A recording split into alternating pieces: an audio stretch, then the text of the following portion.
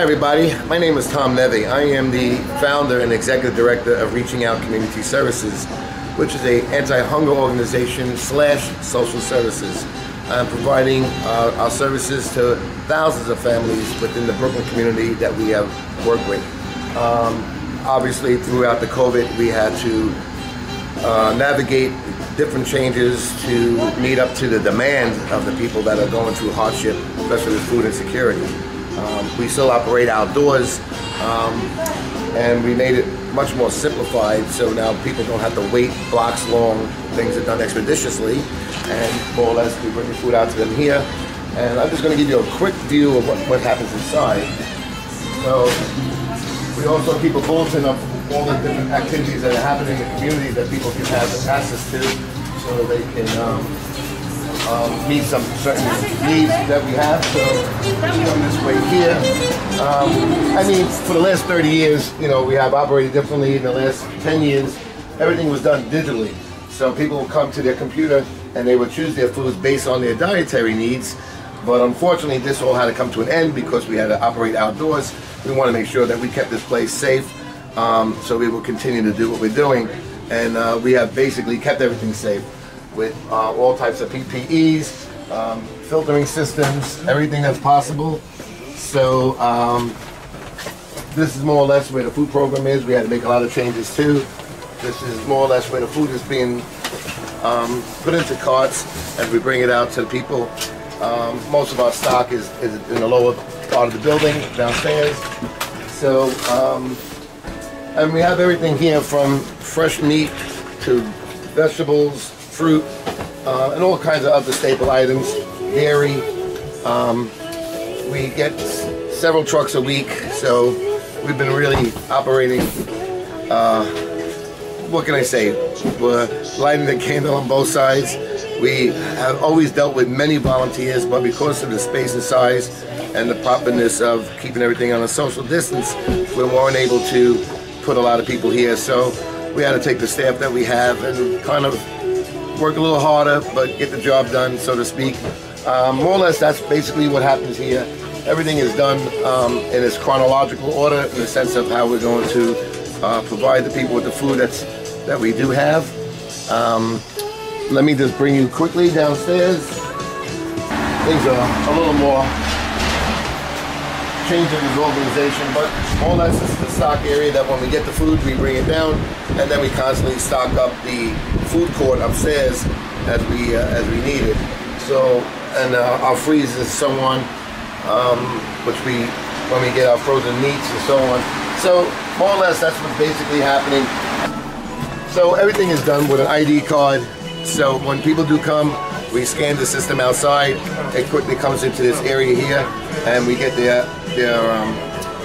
list of food, and then we bring it out to them. So everybody is accounted for when they do register. Everybody's registered here.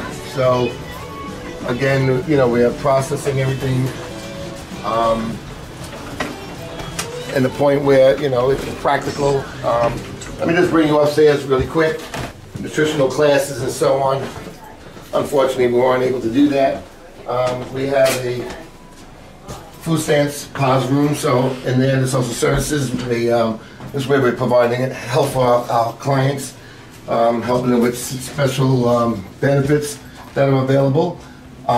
We do the food stamps here.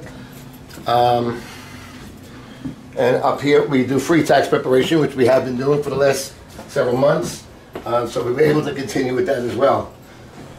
We normally don't use the waiting rooms, whatever, because we're afraid to, you know, to keep people distant. So everything is done on the lower floor, and then we have it completed with the food bank for New York City. We also do have a home service, so anyone who's has disabilities, our seniors, we deliver the food to them as well. Reaching Out has thousands of families registered, almost 10,500 before the pandemic. Then obviously thousands more for those who have gone through their struggles, have lost their job and so on. Food insecurity is a very challenging concept for many people, but nevertheless, we're here to bring hope and relief to those who need us, and we're thankful for those who support this fact to provide helping hands to our neighbors in need. Administratively, we do what we do. That's Danielle, and Danielle helps us also providing the special services that are needed to accommodate the families that are going through their struggling times. My manager here, Amore, he's one of, obviously, the soldier that we stood and made it happen throughout all these months. And this, he's basically dealing with the food program as well as the tax program, as well as the people that are coming for other services outside of food. So as people continue to come to pick up their food, we also have here HealthWorks. They do free COVID testing. So obviously we're here to help our community, let them know what's going on, make sure to see if they're safe to be with their family and friends.